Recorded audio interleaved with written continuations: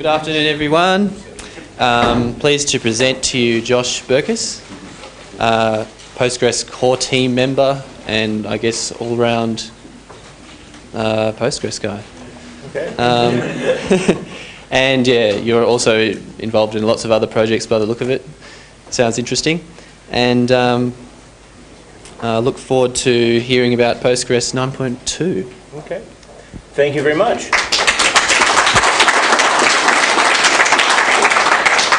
Howdy, everybody. Postgres 9.2 was released at this point about 4 months ago, and we're really excited about it.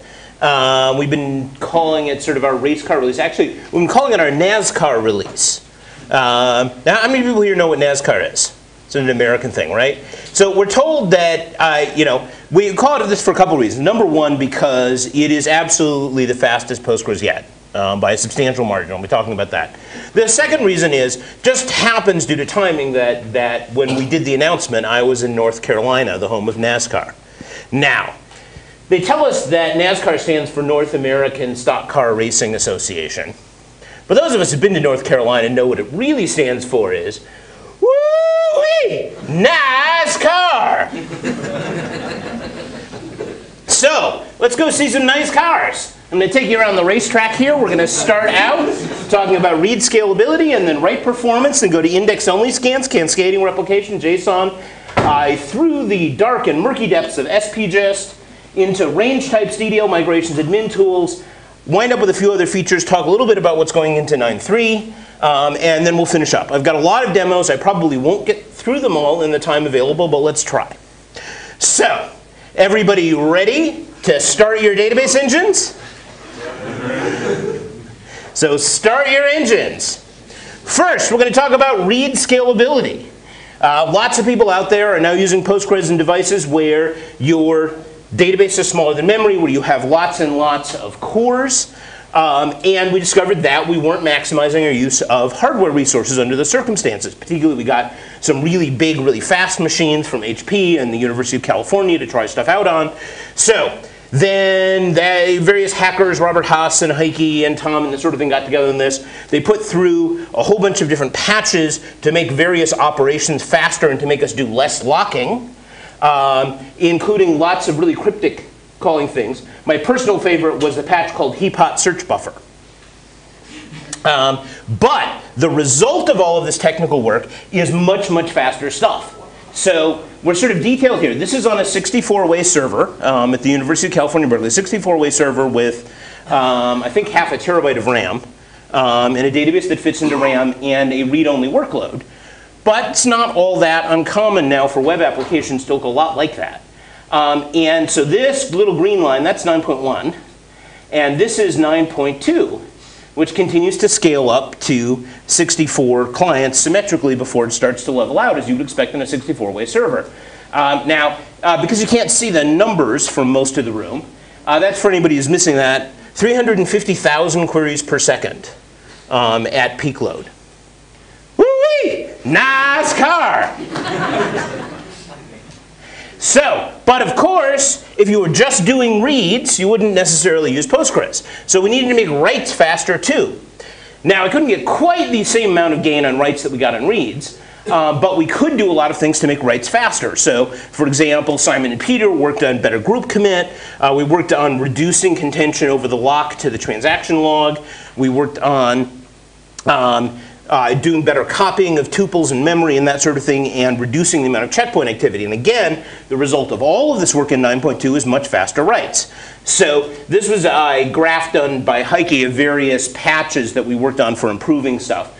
And this blue line is what we ended up with for 9.2. The red line is, again, 9.1 here. So you can see, again, on faster servers, this one, a 32-core machine, on faster servers, we can now get a much higher degree of concurrent writes. Actually, as much as 50% more writes per second in terms of throughputs for single row writes of databases. Now, people also tend to do a lot of bulk loading into Postgres. How many people here have bulk loading of large amounts of data as part of their regular routine? Yeah. So one of the limitations we had with bulk loading before was that if you tried to do more than 3 parallel bulk loads into a single table, it would just sort of lock up, and you wouldn't actually get more than 3 bulk loads full of throughput. Well, we fixed that. And you can now get, if you've got really good I/O with multiple channels, you can take advantage of it, and you can actually parallelize your bulk load.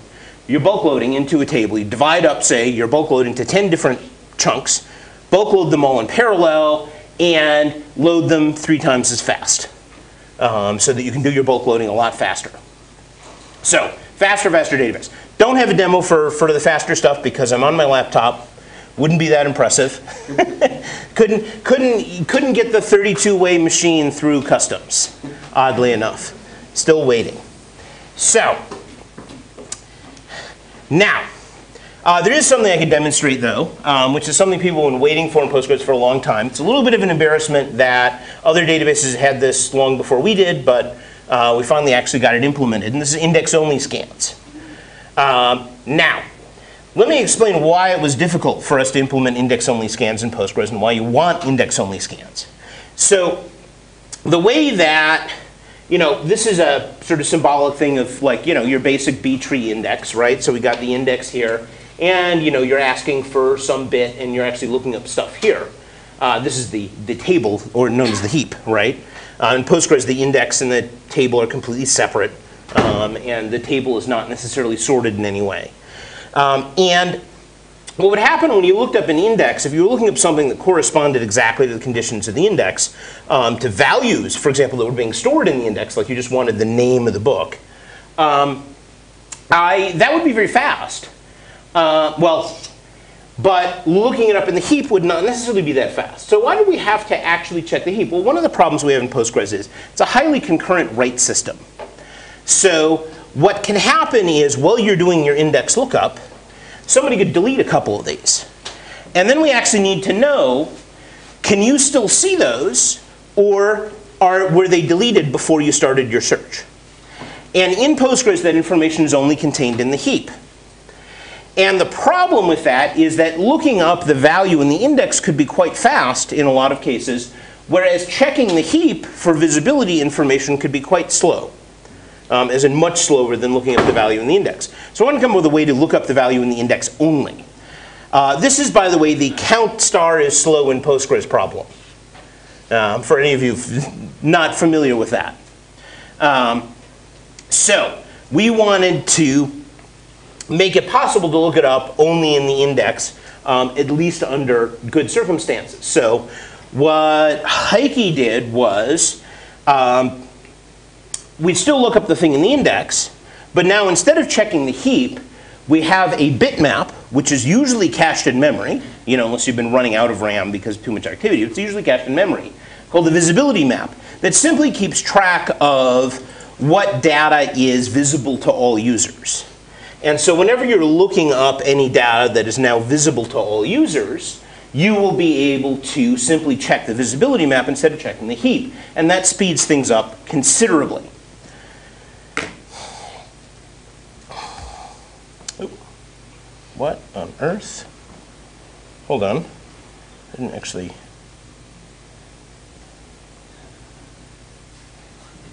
That's very interesting. Yeah. Sorry, I'm going to have to jump out of the presentation. That's kind of irritating, but no.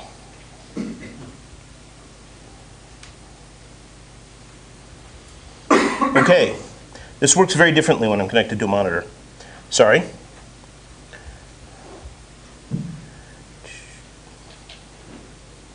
Come on. Give me a title here. No.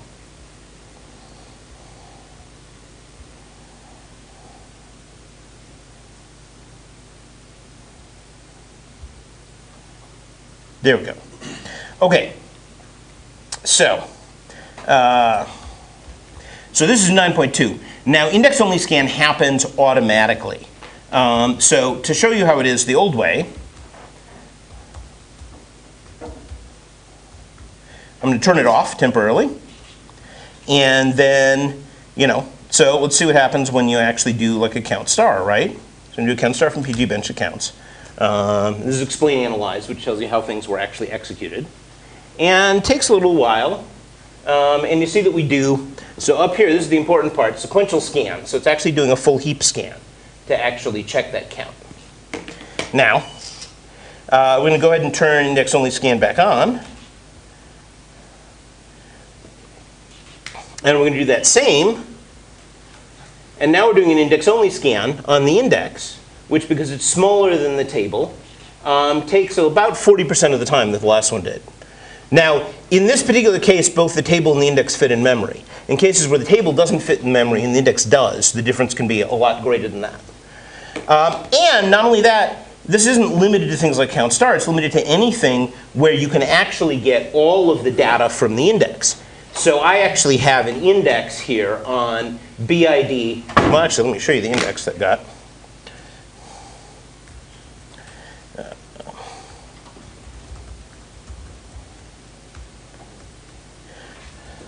So I've actually got an index here on BID A balance, which means that I can actually do an aggregate on that and still do an index only scan. And that runs at about half the time that it would take without the index only scan. And again, the bigger the table is, the better the advantage is going to actually be from the index only scan. And that is complete fail. Is there a trade-off to this? Yeah, there's a couple, well actually mostly there's some limitations, which is that we're checking this visibility map here. So if you have a lot of dirty blocks in the table, things that were recently modified and might not be visible to all transactions, then Postgres will automatically drop out of the index-only scan and use a regular scan.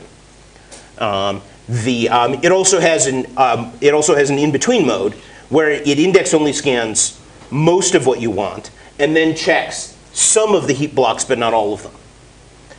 So it's never a negative when it's being used. We did a lot of testing the cost model of this, and we seem to have gotten that right. At least we haven't had reports that it's doing it at the wrong time. It just can't always use it. So more features. We don't have a lot of time. Cascading replication. How many people here are using Postgres binary replication? A few of them. So 9.0, we added binary replication. And in 9.0 and 9.1, binary replication has this limitation, which is that all replicas have to replicate directly from the master. As in, they're all going to have a connection, a port connection to the master for replication. Which is fine. Lots of people have done lots of things with binary replication. It's very high performance, very reliable, very useful, that sort of thing. But sometimes you don't want to replicate directly from the master. Sometimes you want to do something where you are replicating to a replica, and then that replica is replicating to other replicas. Well, why would you want to do that? Well, imagine, for example, that the master's in Sydney, and these replicas are in North Carolina. Well, in that case, this link here is costing you a lot of money per megabyte. So you don't want to be sending 3 replication streams over that link if you don't have to. There's also other reasons for failover configurations and stuff why you want to use cascading replication. But it is a great useful feature that allows people to scale up their replication infrastructures a lot more. So let's go to, it's also really easy to set up.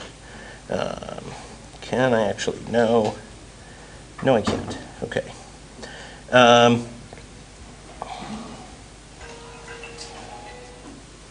There you go.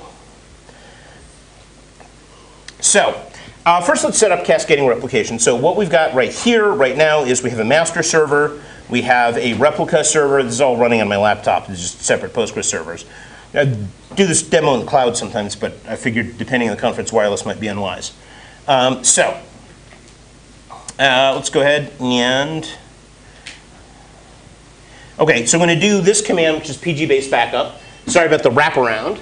But pg-base backup is the simple way to create a new replica, which you just say pg-base backup. You say copy the transaction logs. This is just V, so we can see what it's doing, what database directory we're using, and where to connect to. And in this case, 5493, I'm actually connecting to the replica and not to the original master, because the master's running. Master's running on 5492, replica's running on 5493. So I'm just going to go ahead and connect to that. And it's going to spend a couple of minutes copying files.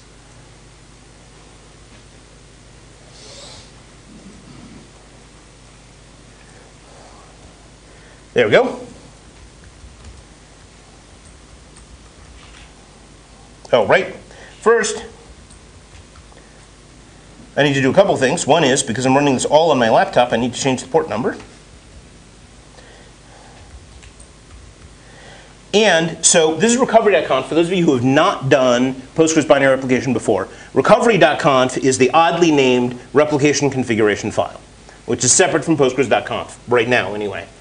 And we need to tell it where to connect to. So right now, this is the replication configuration file, which was copied from the first level replica. So I'm going to tell it to actually not connect to the master, but to connect to the second level replica. And all I have to do is change the connection info.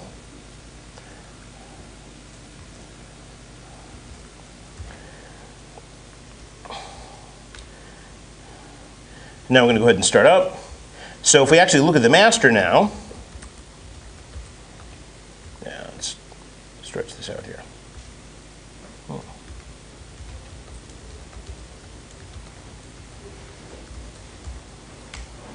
So if we look at pgstat replication, this is the original master. It has one replica.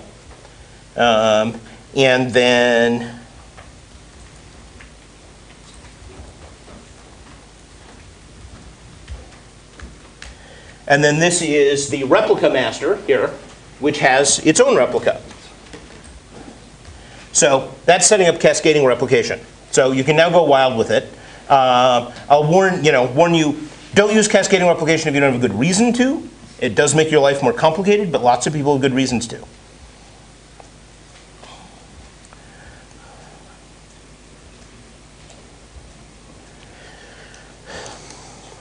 There's also a bunch of other replication improvements. There's a replication stream reader that reads out replication writes files. There's standby only backup. There's receive versus write modes for synchronous replication. Anybody using synchronous replication?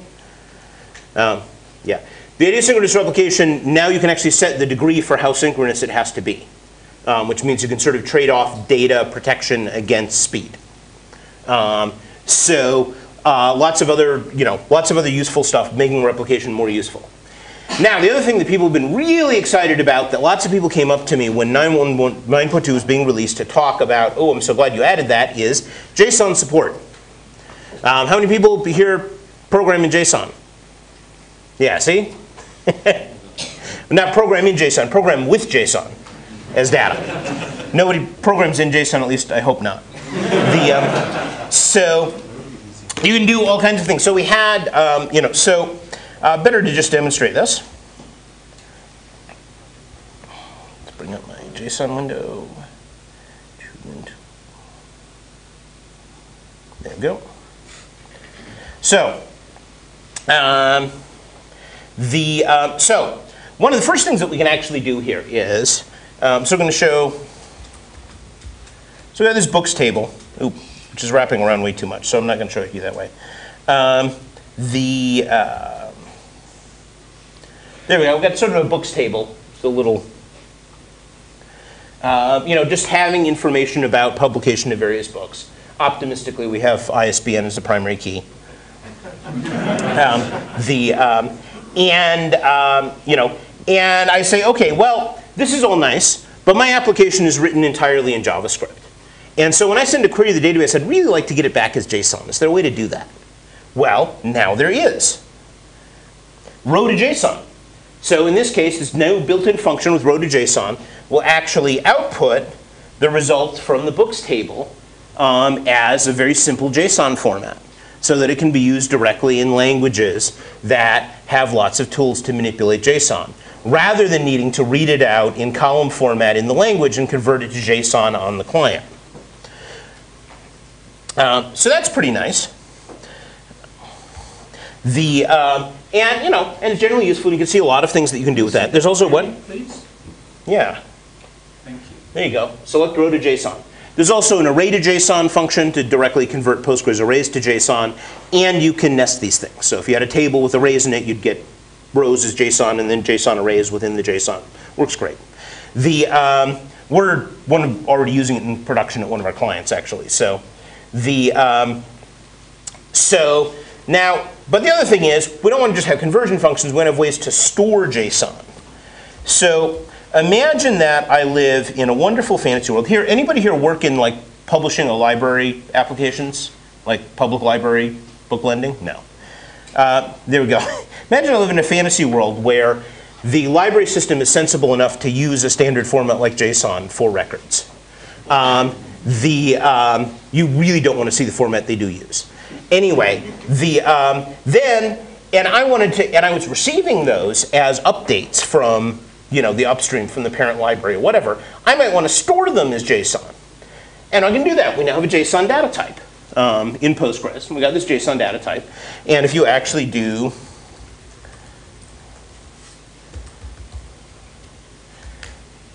you can actually, look at this, and it's again the same, in this case, simplified JSON, but you can, any sort of arbitrary JSON that you want to stick in that field will be in there. Postgres validates to make sure that it's actually correctly formatted, at least in terms of brackets and quotes. Now, that's sort of useful, but to make it really useful, just like for a race car to be really useful, you need an engine. For the JSON data type to be really useful, we need an engine. And that engine's called PLV8. People, anybody familiar with Google's V8 JSON engine? A couple of people. So Google released this open source thing that's part of Chrome, which is their whole JavaScript engine, the V8 JavaScript engine, that does just-in-time compiling of JavaScript. It executes it really, really fast. And it's a really nice thing. And because in Postgres, you can plug in anything you want to as a procedural language, a Japanese programmer went ahead and wrote a plugin for V8 and Postgres, PLV8. And it turns out if you combine PLV8 and PostgreSQL, you can get really fast executing JavaScript in PostgreSQL to manipulate all that JSON that you're storing in Postgres. So, I'll demonstrate things. Obviously, now you can always do the dumb things. Everybody does a Fibonacci sequence right now as a demonstration of a new language. But let's do something a little bit more relevant for the database. So the first thing that we're going to actually do here is I'm going to create a function. And I actually created this earlier, so I'll just show it to you right now. And this is called JSON val, and it actually just it created this JavaScript function, and it just basically extracts a particular key from a flat JSON. I'm already making the assumption that this is flat and not a nested structure. And just returns that key, and it's actually quite simple. But, oops. So once I've created that, and if I create it as an immutable function, the really nice thing I can do is that I can now create an index on it. So I can have an arbitrary index on a particular value in my JSON. And then once I actually have that arbitrary index, Postgres will use it. So we got our index scan on the arbitrary index in JSON val. So you can create sort of CouchDB style ad hoc indexes on particular JSON extractions using PLV8 and Postgres' new JSON type.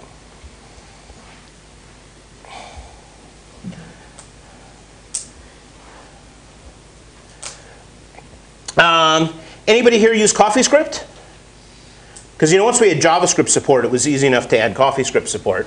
I don't use CoffeeScript myself, so I'm not going to demo it, but it's there. Now, indexing. One of the big things that we do in the Postgres project is advanced indexing, all kinds of complicated, sophisticated advanced indexes. So in version 7.1, we got the generalized search tree, which has now been used for all kinds of things, for spatial searches and tree searches and all kinds of other things. In 8.1, we got the generalized inverted index, which is now used for full text search and array search and a bunch of other stuff. In 9.1, we got k-nearest neighbor, which is proximity search for spatial searches. So you would assume that it would be 10.1 before we get another new special type of index. But no, in 9.2, we've got space gist.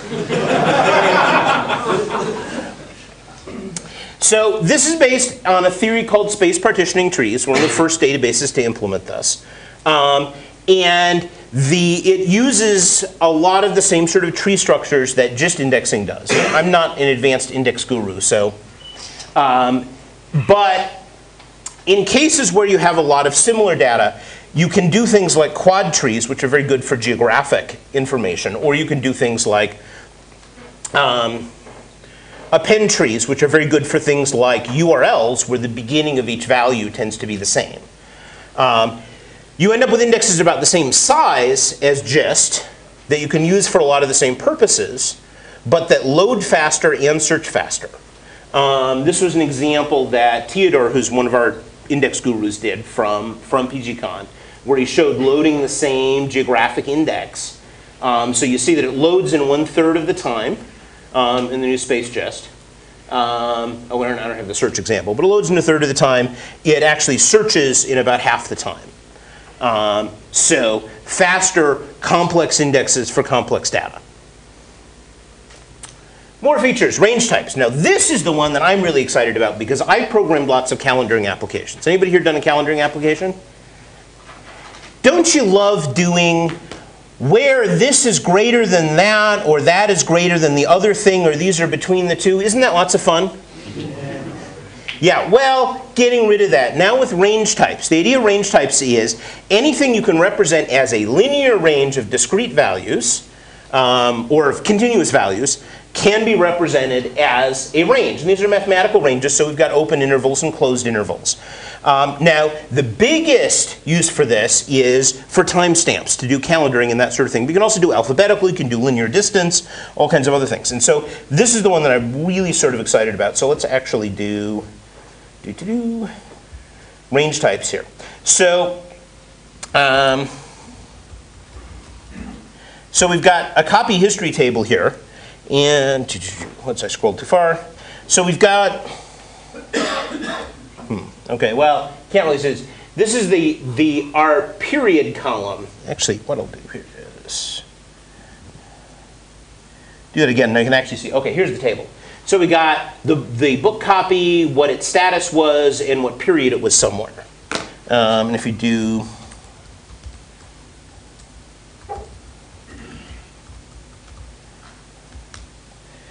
you can see stuff like this, right? And it was in transit, and then here's the period, during the period where it was in transit. And it's a closed open interval, meaning it started at this moment, stopped right before that moment.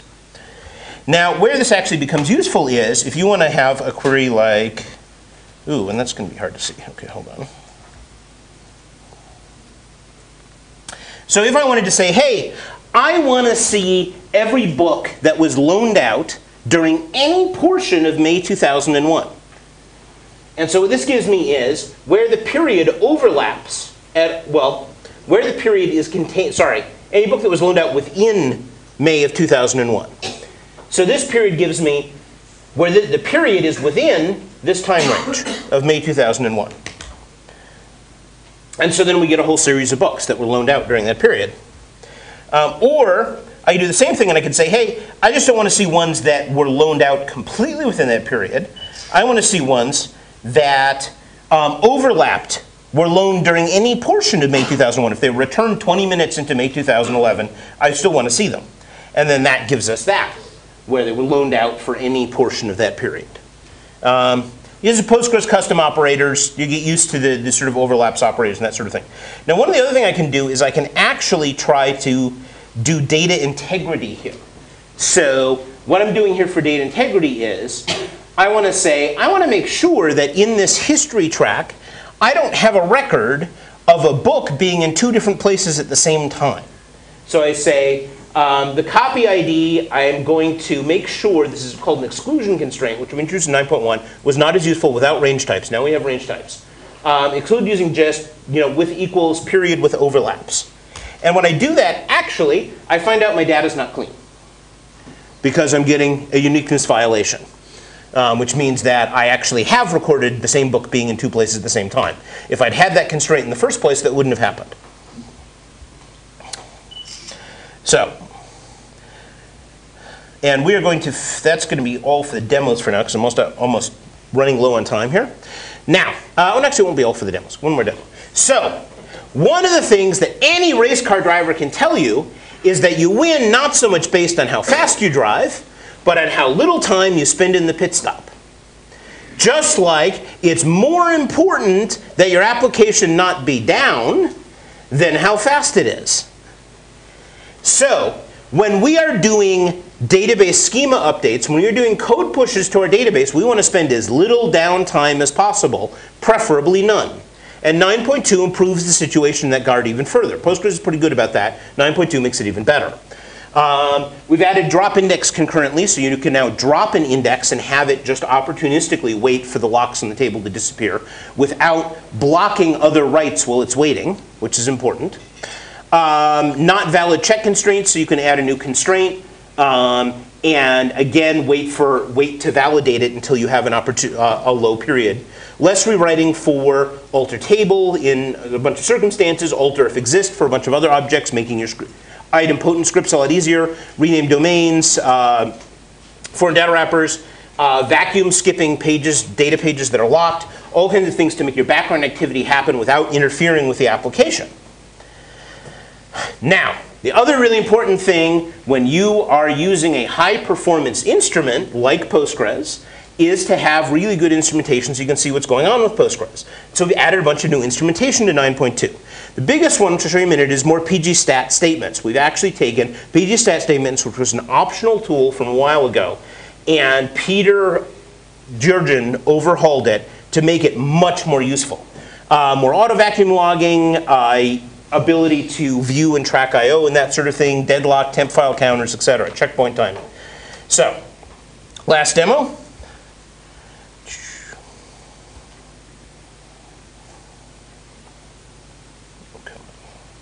That's probably this. pgstat statement. So, here I am in database that's been running a benchmark and that sort of thing. So I want to see what it was running in the benchmark and how long it took for various things. Actually, let's make this a little bit smaller. Oops, I don't have pgstat statements installed. Well, you guys know about extensions, right? If I already have the binary file installed, which I do, which I built it with Postgres, the binary file installed in Postgres' shared directory, then that's all I need to do in order to install pgstat statements. And now I've actually got, oops, let's go. Nope. So we now look at what we spent our time on. Actually, that's not very interesting. Let's sort it by time here. So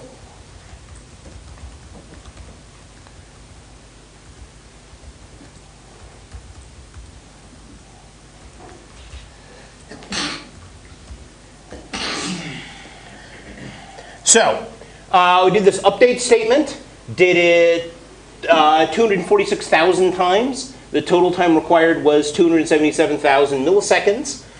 This is how many rows we hit. And if you've got the track I/O turned on, which is an option in PostgreSQL.conf, you can also get information about what sort of I/O we did in order to hit those on average, right? So how many blocks did I hit in the buffer versus how many did I actually have to read from somewhere else? Now, this database was largely buffered, so we hit almost everything in the buffer. Same thing here. We're hitting all buffered stuff. So that would be very good performance in a production database. In this case, it just represents that I'm benchmarking on a very small database. So lots more rich information. pgstat statements, you'll want to turn it on in your production database. For anybody who's using Heroku, it's turned on automatically there. And in a lot of cases, it can spare you from parsing the Postgres logs to look at your query performance, which is a wonderful thing. That's configurable. Default is 1,000, but you can configure it. So let's finish up. Better explain. I'm not going to give you a demo of this because, well, no, actually, I have enough time here. Better explain. So there's a couple of new features for explain. Nope, except I have to turn X off. A couple new features for explain. Such as with the new I/O tracking, I can actually see what sort of I/O I did for a particular query. So in this particular case, I did a select star from pgbench accounts. And so this is going to do a sequential scan of pgbench accounts. Now, what this is telling me, shared red here, is that the entirety of that table is currently in the buffer cache. And so it's just going to read out of the buffer cache.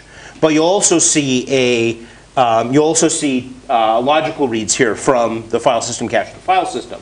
That'll give you an idea of when you have slow performing queries, is it slow because it's doing a lot of I/O? There's a couple more features for Explain Analyze. You can look at them later, but to give you these sorts of things. Also, for anybody who's got, does anybody here have to run Postgres in Windows? Okay, so you're lucky. The no timing option is mainly for the Windows users because the system clock in Windows is completely shot. And as a result, if you are trying to look at query timings, the Explain Analyze takes forever. So the no timing option is for those poor people. The other features, put in some power savings for everybody running Postgres and virtualization and that sort of thing. We eliminated a lot of unnecessary CPU wake-ups. Lots more stuff with SE PostgreSQL, SE Linux integration in order to some optimizer improvements, some fixes for PGHP.conf XML improvements, exportable snapshots, which is only important to developers, but it's pretty cool. And more PG dump, PG restore options to dump certain specific things, break out stuff. More PSQL features because all of us hackers use PSQL, so we keep adding stuff to it. PG upgrade fixes. Oh, we dropped support for a bunch of antique platforms. So is anybody here still using Postgres and BSDI? Solaris 4? What? Okay, good. You know, if you were the one Ultrix user out there on Postgres, I'm afraid you're screwed now. But the My days in general? yeah. Well, actually, the reason we dropped BSDI was that Bruce's BSDI machine finally died.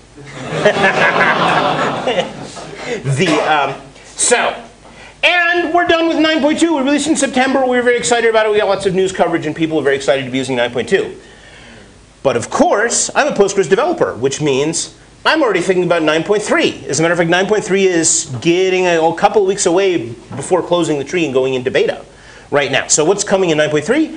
More JSON goodness, accessor methods, the stuff that I showed you with PLV8 actually won't be 100% necessary because it'll be built in C code and Postgres for accessing individual JSON items, etc. Writable foreign data wrappers. Right now, foreign data wrappers for accessing external data are read-only. They'll be writable in 9.3. Event triggers, which is basically write a trigger on anything. Like when this user logs in, fire this event type thing. Updatable views, create your own background workers. You want a task manager to run as part of Postgres. Lateral joins for the serious SQL geeks. Anybody even know what lateral is? See, it's a way to mess with your head, really. I'm not going to have a demo right now. I'm a SQL geek, and it messes with my head. But it is really useful, particularly when you have row set returning functions. Streaming only remastering. Right now, you need to do file copying if you want to remaster from a replica. And you want to do that in the future. Improve foreign key locking. PGStat plans, which is a complement to PGStat statements that logs your various explain plans. So that you can, if a common query suddenly got slower, you can see when the plan changed. And the biggest thing of all, how many people like setting this in syscontrol? Yeah. Well, you won't have to set it anymore. We're mapping most of our memory at this point and only using System 5 memory for a small amount of what Postgres needs, and what we need now fits within the defaults of every operating system. So no more having to set that, thank goodness. So that's all. If we have a little bit of time for questions, we've got 4 minutes for questions, I think. And you know, before we go that, for other information, we have some stuff coming up. Anybody who's from Melbourne and can convince their boss to give you yet another day off, we are doing a full Postgres day on Monday. I think it's full. Is it full? Tried to register, it was full. Damn. Okay, well, I've been very good at selling it. But email me later, because I'll check and make sure that it's really full. I didn't check with the boss because it was full. Okay. Well, you know, if there's still time, I will have a PG day. If anybody's going to PyCon, we'll have a PG day at PyCon. And there's PGCon in Ottawa, which is our annual developer conference. So, questions?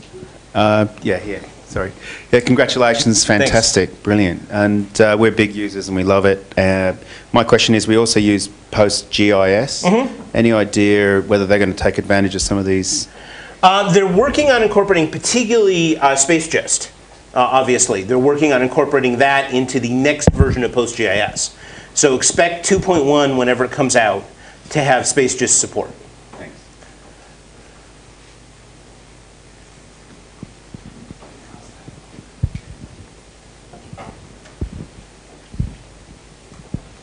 Just a question about replication. Are there better stats available in 9.2 than, say, 9.1? Yeah, if you actually look at, let's go back to our replication demo here.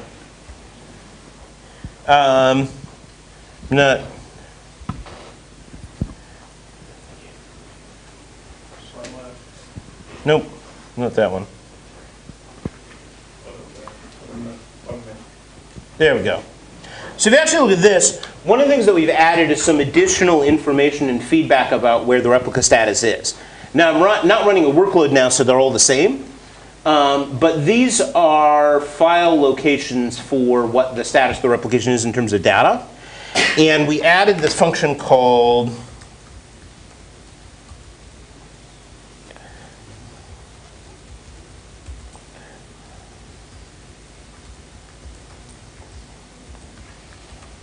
pgstat.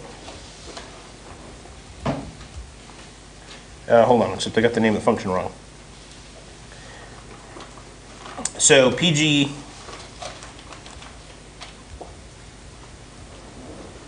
xlog location diff. And so that will allow you to actually compare those mathematically in terms of bytes, how many bytes apart are the two different servers, so you can tell when you're lagging behind. We also added for the replicas a function to determine the last commit timestamp that the replica's seen. Now that's not the last data that it's seen, it's the last time it saw a commit message or a rollback message. But that can still give you an idea in timestamp form how far behind or not behind the replica is. Other questions?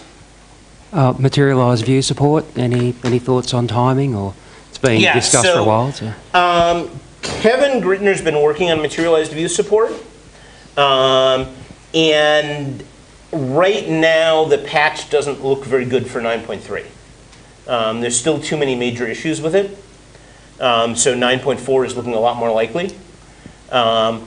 Not that if you're in a position to help with code, with reviewing and with testing and stuff, there's still a couple weeks of time to actually get involved in that and maybe turn it around. But you want to actually go home and do that tomorrow. There's not that much time left. Other questions? Does the range type allow you to do comparisons with how if there's been any books loaned out for more than 2 weeks? Yeah. What you do in that case is, the question was, does the range type allow you to do comparisons if, say, there's any books been logged out for more than 2 weeks? What you would do is, there's built-in functions to extract the start point and the end point of the range. So you just extract the start point, compare it with now, and see how long it's been. Range types also support, for data types that support infinity, such as timestamps and numerics, range types also support infinity as endpoints. So for example, if a book has been loaned out and it hasn't been returned yet, then you have the range type of yesterday infinity. To show that you don't know when it's going to be returned. Nulls are actually compared on the same basis. Nulls are treated as infinity in range types, which can confuse some people at first, but it was the only thing that seemed to make sense. I think, are we out of time? 2 more minutes. 2 more minutes. So another question. All the way in the back there. G'day. Can you include non-indexed columns in an index so you don't have to go to the heap? No, you'd have to index them. I mean, Postgres supports any kind of multi-column index, but you're going to have to index the columns or they're not in the index. Yeah, just some other databases allow you to include them, but without the expense of the index. Just for coverage. Yeah. I'm talking about the query, just for coverage. So like you're doing a sequential scan on the index, just to get to I don't know. In that case, you would just have another heap. I don't know how that would work exactly. Yeah. I think that makes more sense with databases where the heap is not separate from the primary key index. In the case of Postgres, they're separate. So that makes a lot less sense. If something's not in the index, it's not in the index. Isn't he talking about a conditional index scan, which you already do now? Yeah, well, we can do partial indexes. So, I don't know, I'd have to see an example of that. Well, just standard, if you've got 100 columns in your table and you've got an index that covers 3, but you know most of your queries are only going to want 4 columns, 3 of which are in the index, like, I Yeah. a single survey. Yeah, no, then you have to go to the, well, then you have to go to the heap, or you have to include the 4th column in the index. Yeah. So, okay, one more question? Do we have one more? Yeah. Okay, last one. Yep. The efficiency of the foreign data wrappers. Like if you were doing index and search of whole file systems, and instead of actually having the file system generate the index and chuff it into Postgres, you wanted to turn that around and have basically the file system exposed as a foreign data wrapper, and then use SQL to index it. Would you think about going the second way, as far as efficiency goes? Yeah, so right now with foreign data wrappers, right now with foreign data wrappers, though, Postgres has to read the external data source into Postgres before it can do anything with it. So it depends on how large the external data source is likely to be. If it's a file system tree, then certainly, because reading it in doesn't take that long. If it's, well, unless it's a file system tree on a giant storage device that has 800 million files in it.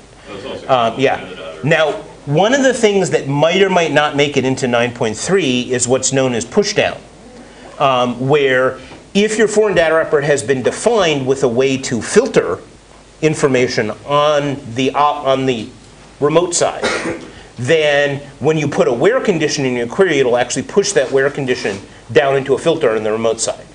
Obviously, that's a much easier thing to develop if the foreign server is another SQL database of some kind, as opposed to a file system.